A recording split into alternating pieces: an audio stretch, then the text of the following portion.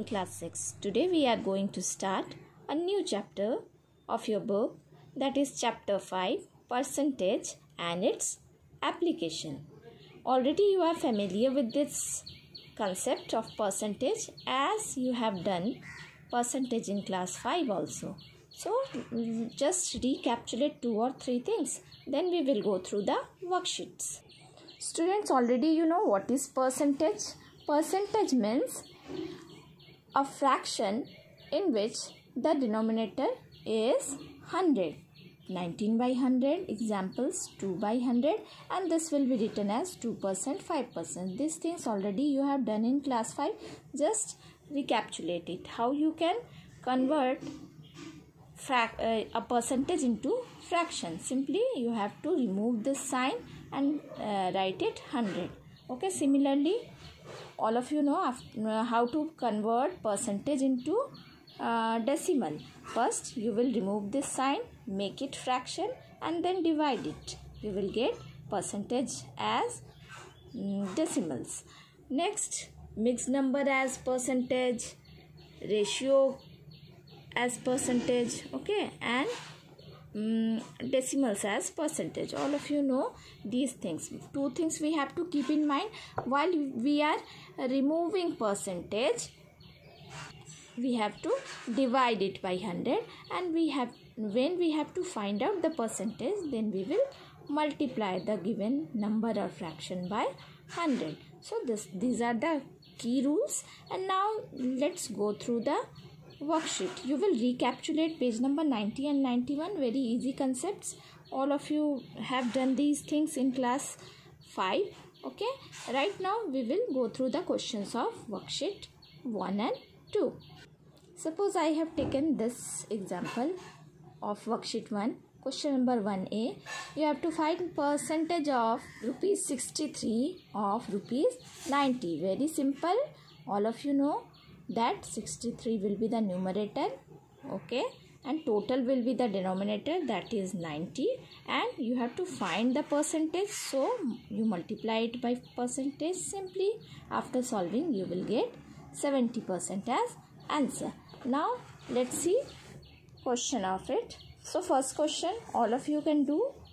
The small number will be the numerator, greater number denominator, and then you have to multiply that by 100.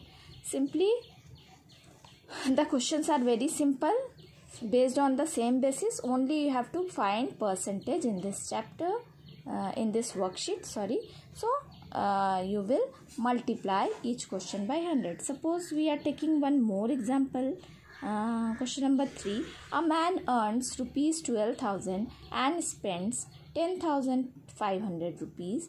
If he saves rest of money, find the percentage of his savings. So you have to find the percentage of saving. So you must find the savings first. Then saving will be the numerator. Total earning, that means 12,000 will be the denominator, and you have to multiply that fraction with 100. Let's see how. So total earnings 12,000, expenditure rupees 10,500, saving will be 1,500 rupees. After subtracting this you will get the savings. Now percentage of saving 1,500 by 12,000 into 100. So simply you will get answer 12.5%. In the same way you have to solve all the questions of worksheet 1. That is very easy, students. I think all of you can do that. But if you have any problem, then we will sort out those problems in our Zoom classes. Now in worksheet 2 is same as worksheet 1. Only 2 things you have to keep in mind. When you see the words like less, subtract, decrease, then you will subtract. You have to do one operation of subtraction.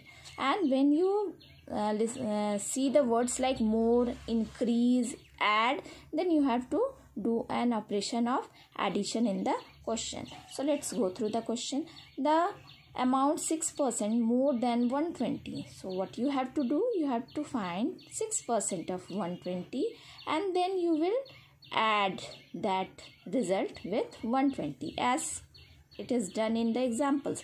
Find the amount 5% more than 600. First we have to find 5% of 600 and then we have to add 30, yani obtained result with the given number. Okay, 600 plus 30. So in this way you can do worksheet 2 also. Very few questions are there, 5 questions are there. You can do it. Whenever you listen less, you subtract. Whenever you see more, you add. So let's do one question of it. Suppose I am taking 4th question. The monthly consumption of milk in a family is 120 liters. If due to festival, the consumption of milk increased by 20%. So increased. Okay, so what you have to do? You have to, very good, you have to add. Find the percent consumption of milk. So what you will do? First you will write monthly consumption of milk 120 liter.